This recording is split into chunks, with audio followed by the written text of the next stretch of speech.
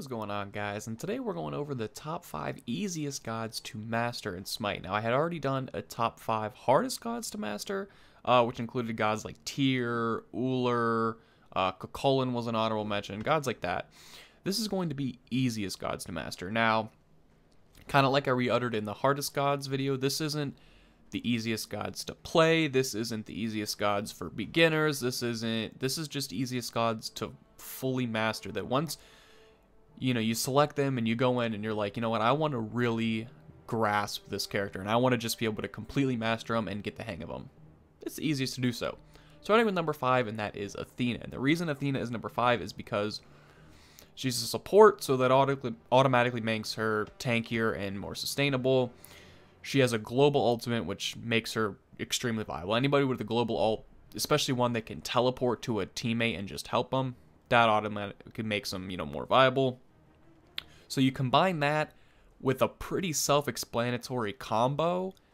That's why she's number 5. The combination of her kit not being confusing, having a global ult, being a guardian, which automatically makes it easier in my opinion, just because you don't die as quickly, which helps newer people. So here is Athena's abilities. You'll read them real quick. Her combo essentially is you're going to dash forward, which is her 1. You're going to place down your 3, which is your damaging ability, and then you're going to taunt them into your 3. Now you could combo this up in different ways. You could taunt first and then lay down your shield wall to catch them off guards, because a lot of time when you go to combo up, and you do this,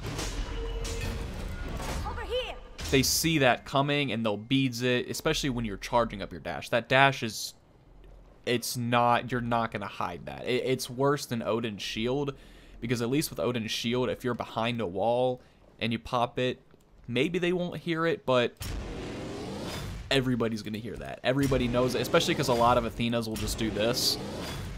That's one thing, is when you keep charging it up and canceling, they never know when you're going to do it, and then all of a sudden you just dash out of nowhere. So it's super annoying, but it is kind of a good strategy. So dash, shield, taunt is the full combo, and the reason you want to shield first is because you get double the damage. You get initial damage from hitting them with your shield, and then you get secondary damage when it blows up. So first damage, second damage, and the second damage always does more, so you want to try to ensure that you get that, and the only way to ensure that you get that is to put your stun down first. Or not your stun, your shield down first. Now, if you want to know what Athena's ult is and what I meant by it's so good, let's go ahead and switch teams real quick. I think that's how you do it. Yeah. So Ra's on my team now. This is her ult. Let's say that Ra bot calls out help left lane, and you just see enemies going to left, and you're like, gosh, well, I don't know why Ra would be in left lane anyway, but you get the point. And he needs help. He's helped. Boom. That's why Athena's so good. That global ult to go anywhere, and then as soon as you go in, let's say there's a team fight here, you got 3 of your teammates, and you got a full 5. As soon as you land in, boom, taunt them into that. That allows your team to set them up. Not only that, you do some damage as well. And you can always dash out if need be. Now, whenever you dash, whenever you use the ability? Let me look. Okay, so after you use an ability, no matter what, your next basic attack is ranged. That's a good way to master her as well. If they're running away, and you use your dash forward, like so, and they're running, boom, you can throw that extra basic attack, which always helps. My phone just went off. I'm going to turn that off real quick. And so that's part of mastering her, is knowing when to use that range basic, handy. And if you pair it, like if you're doing Athena jungle and you pair it with a Polynomicon, I'll show you real quick, just because.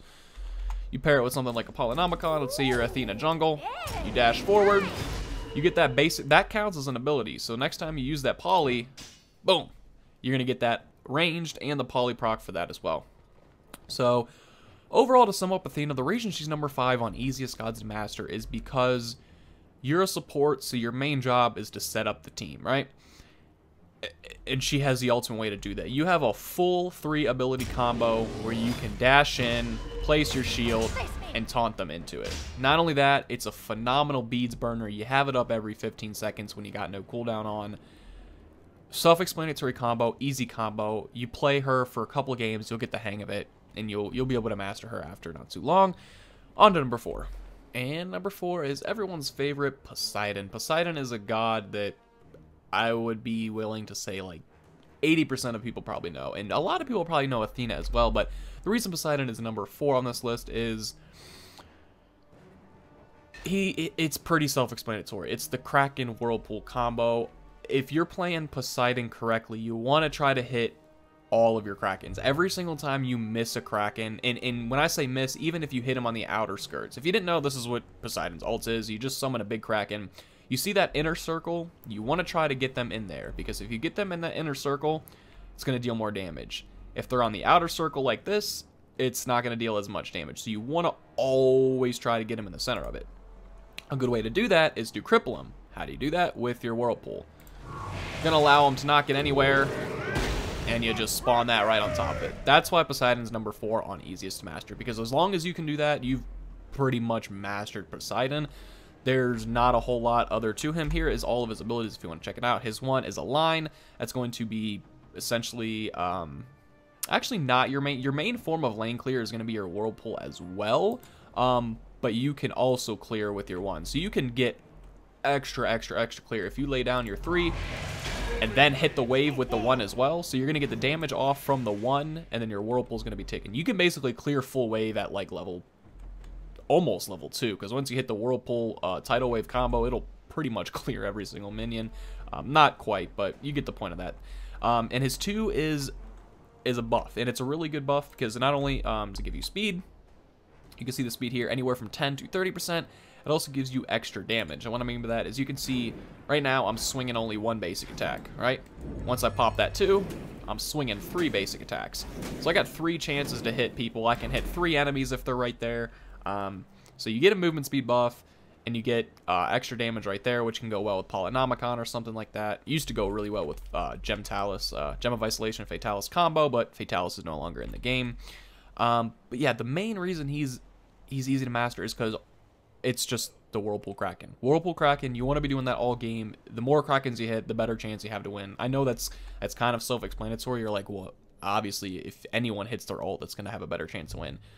But the Kraken is the most identifiable ult in the game. It's one of the most hurting early game ult. Like, as soon as you hit 5, you want to scout for your victim because it hurts, especially early game. You Whirlpool them down, Kraken, and throw your 1 on them. They're going to be dead late game. No one is surviving that late game if you hit all of that. And then on top of that, once you hit your 4-3-1 combo, if they're not dead, they're going to be stuck in the Whirlpool for a little bit longer. So say I just use Kraken and everything. You just pop my 2 and just smack them a little bit when they're in the Whirlpool. That's really it. Poseidon is safe. You got your Whirlpool and you pair it with like a Gem of Isolation. They're never getting out. As long as you're hitting your Krakens, you're mastered Poseidon. Whirlpool Kraken, Whirlpool Kraken. That's really all is to it. Throw your 1 in there for some extra damage if need be, and Poseidon's mastered. On to number 3. And number 3 is Shock. Now, the reason Shock is number 3, it's for a couple reasons. 1, his passive is super useful, and it can go together really well with his abilities. Number 2, almost every single one of his abilities can chain together in some form of fashion, and they're not really hard to remember or get down. So once you play him 4, 5, 6, 7 games, whatever, and you understand what his abilities can do.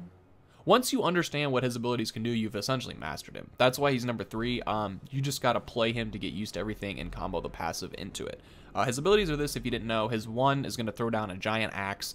It's going to do a bunch of damage. It hurts a lot early game especially. His 2 is going to be a big AoE. It's not going to do a whole lot, but it is going to give you the protections, or sorry, gaining protections for each enemy hit, which is really good.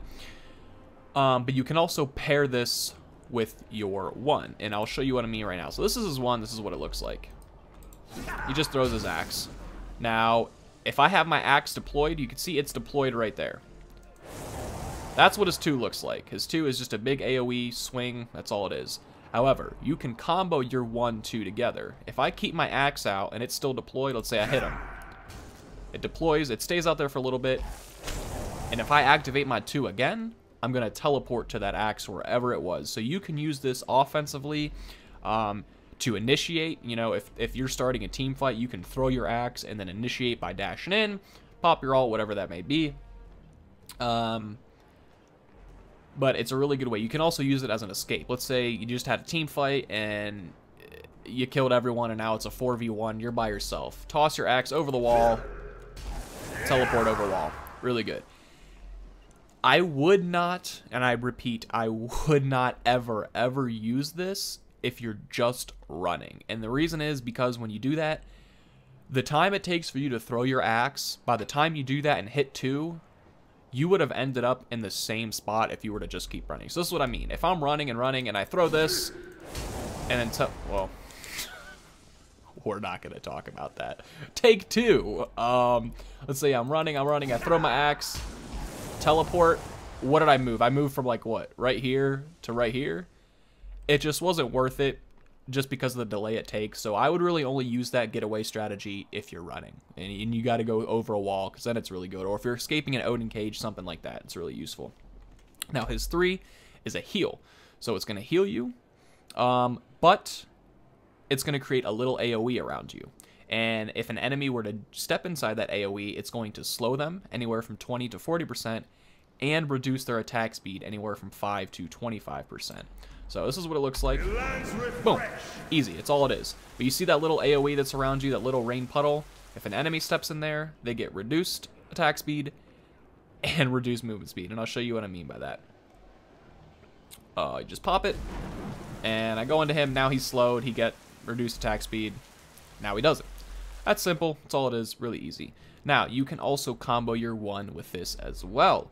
If you remember when I had my 2 activated, or when I activated the 1-2, I teleported. Well, if I throw my 1 out and I activate my 3, I'll generate a rain puddle below me and where my axe was at. So anyone that's around me is getting slowed and has reduced attack speed, but anybody around the axe that I deployed is also getting reduced movement speed and reduced attack speed. Now, your ultimate, this is what it looks like. You go up, you become CC immune, it silences enemies and stuff like that. It's going to silence them for 3 seconds and do a fairly amount of damage. Now, you can also combo this together. A full combos it would look like with Shock would be, you know, let's say you want to dash in, do something like that, and then you can slow them down from right here. They're not getting away. You pair it with a Frostbound Hammer or something like that. No way in hell. Now, Shock's passive, let's get into that real quick. What I meant by that, you see how I have 5 glowing things under my passive? That just means my next ability is free. So right now you'll see that once I use this ability, no mana will be consumed.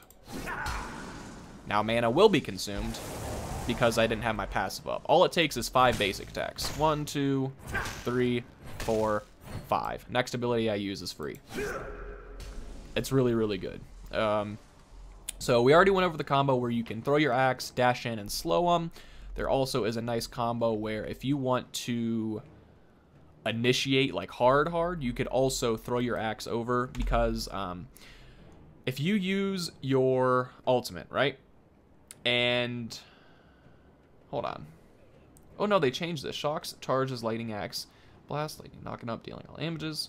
Okay, so they changed this, so it's even easier. Before, you had to have your axe out to get additional benefits from Stormcall, but now you don't even need to do that. So basically what a full combo could look like, you could throw your axe, slow them, throw your axe, teleport, but if you wanted to go full all-in combo, team fight's happening, you're ready to go in, throw your axe, teleport in, ult them, and then just slow anyone down. So they're going to be silenced, and then once they get unsilenced, they're going to be stunned from your slow. So you throw your axe, you spin in, you ult, you slow. You could even throw your axe, spin, slow, and then ult just to make it easier, because literally at that point, all you're hitting is 1, 2, 3, 4. That's how easy it is. You'll see what I mean. 1, 2, 3, 4. That's really it. That's why Shock is number 3 to master. When you combine his passive with one of the most self-explanatory kits that's just easy to chain together, it's pretty easy. And Shock's a decent warrior. He's not going to get you anywhere crazy in ranked probably, and definitely not professionals, but when you're playing casuals and you're just trying to master a god, Shock's going to be a bully. Shock could even bully people in mid lane. I've been bullied by a Shock in mid lane playing Isis, and it was one of the most demoralizing things in my life. On to number 2. Number 2 is Weimer. That is right. Well, Amir, but I love to call him Weimer. Everyone's I guess everyone's favorite support, especially Europeans. Man, EU loves them some Weimer. The reason Amir's number 2, sorry, is for about 3 reasons. Maybe that's why I was going for that. 1, he's free. No matter what, if you have the basic game, you get Amir, so you can master him whenever you want, right? Number 2, he's a very, very high health support with a lot of CC. Automatically makes you a lot harder to kill. Number 3, his kit is super easy, and his kit's really good as well. The only thing that makes Amir kinda not good, literally the only thing, is he has no mobility. No movement speed, no getaway, no jump, no dash, none of that. But he's a giant frost man that just slows everyone down and stuns them. So he doesn't need any movement speed. We're going to look at his kit in case you didn't know what it was. His 1 is just an ice wall, similar to Anara from Paladins.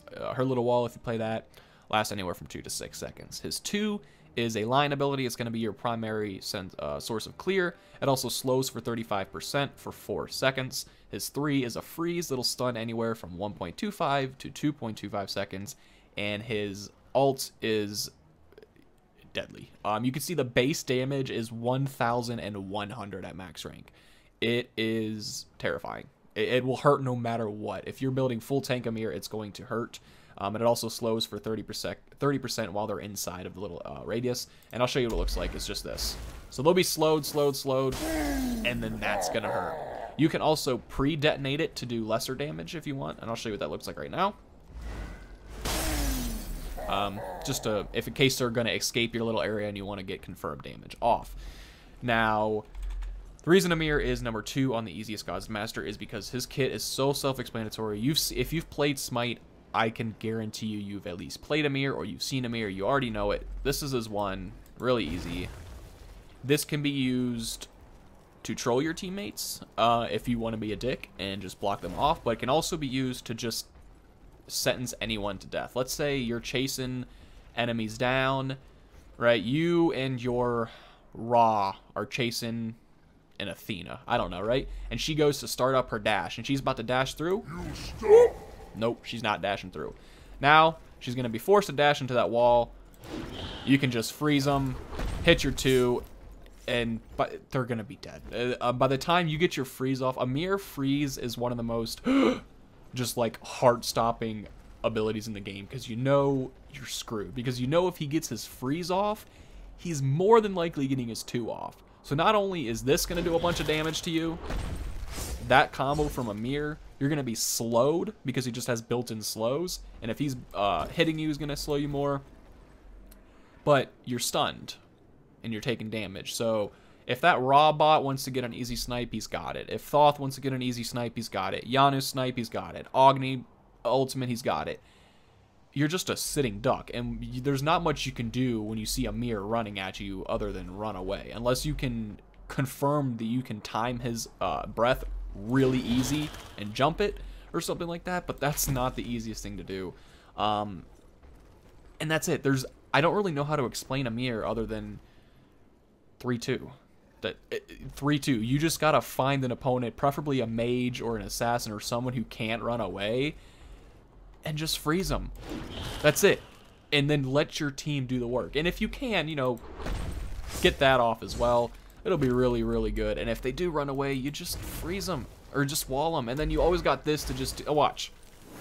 382 base damage at level 1. No items built. Not even starter items. 382. It's insane. Between that, this, I mean, you can see the damage I'm doing. I shouldn't be able to do that kind of damage at level 5 with no items built. But because I'm Amir, I can. Between that combo, that crazy ult, being able to wall off, that's it. You literally just 3-2, 3-2. If you only use your 3 and your 2 throughout the game as Amir, you're going to be doing some good for your team. That's why he's number 2 on the easiest gods to master. Number 1 might surprise a lot of people, but I'll explain my reasoning. And number 1 is Apuchi, baby. It's Apwash is the number 1, in my opinion, easiest gods to master. And you're thinking, huh? Well, for one, Apwash gets no love. He's always B or C tier and everything except for like Joust and Assault. Apwash just doesn't get love. And to me, he fits right into this video. So you know what? We're giving Apwash love. He is, in my opinion, the number 1 easiest god to master.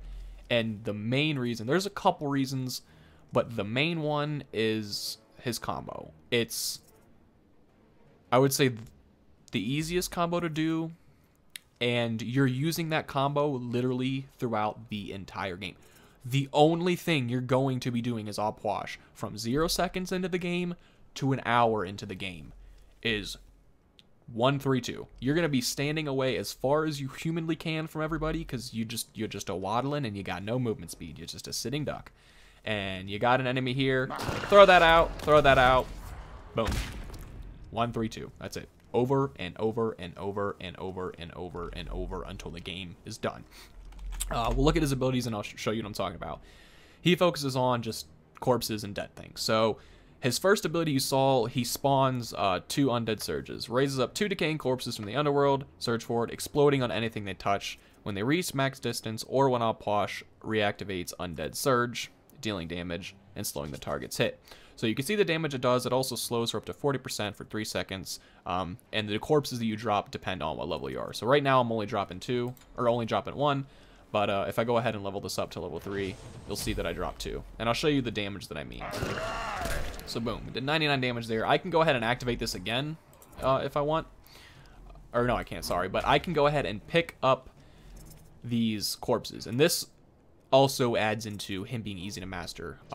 Come late game, when I'm, burning mana like crazy, because op wash is not mana friendly at all. But come late game, like level 15, 20, you can literally just throw corpses up against a wall and consume mana. I want you to look at my mana real quick. When I go pick up this corpse, boom, mana back. Boom, mana back. You get health and mana back. It's essentially, late game op wash essentially has a permanent meditation whenever he wants. Now, obviously, you can't be in combat because if you're sitting there throwing corpses up against the wall and just doing this, you're going to be a sitting duck. And notice my cooldown. 7 seconds, 6, jumps to 4, jumps to 1. Whenever you pick up a corpse, you get your reduced cooldown. So you can literally, late game, just sit here and throw your corpses up against the wall to get mana back and stuff like that. Now, you can see that by doing that, I'm essentially just decreasing my mana, but that's because we're level 6. If I was level 20, I would essentially have unlimited mana and health. That's how crazy that gets late game. His 3 is going to be the second thing you cast. You just throw out an additional little thing. Looks like this. That's all it is. Nothing too crazy. Now, when you do that, it awakens the corpses and applies Mesa to the targets in an area. It falls to the ground. A lot of unnecessary stuff here. I'm trying to get to the goods. Basically, it just deals tick damage. Target takes damage. Here we go. Target takes damage every second after the duration. Targets take additional damage and are stunned if they were healed by an ability during the initial duration. So you can use this separately. And what I mean by that is if I wanted to, I could just throw this on Odin, like so. And it'll do some tick damage, as you can see. Now, if he were to use a heal at any point, like if Chongo were to heal him or Hell were to heal him while that damage was going off, he'd be stunned as soon as the tick damage stopped, which is a really cool feature. So you can use that kind of to your advantage there.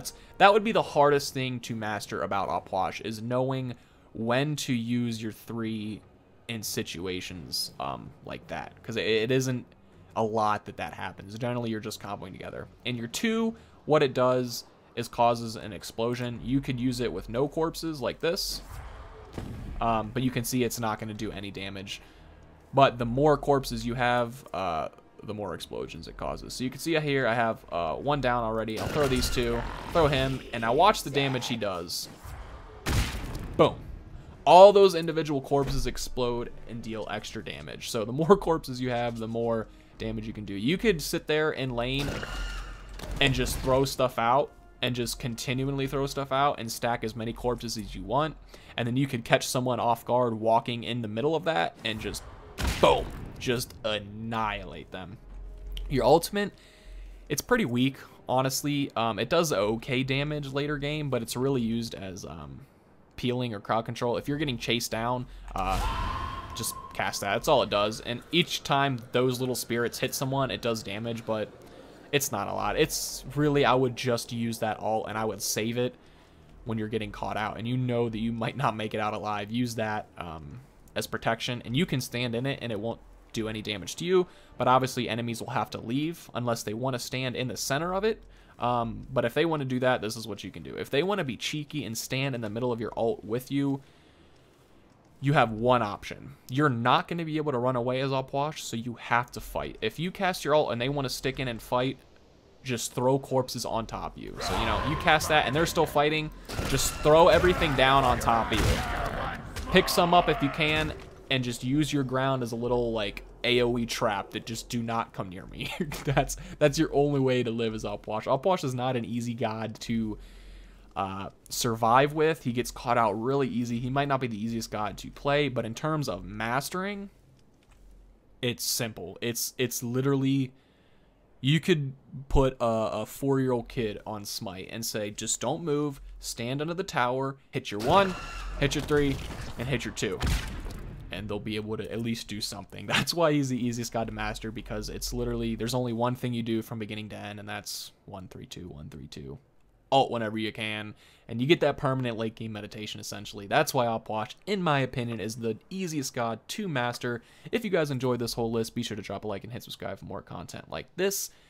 And if you have your own list or what you guys think are the hardest gods to master, let me know in the comment section. And until next time, peace.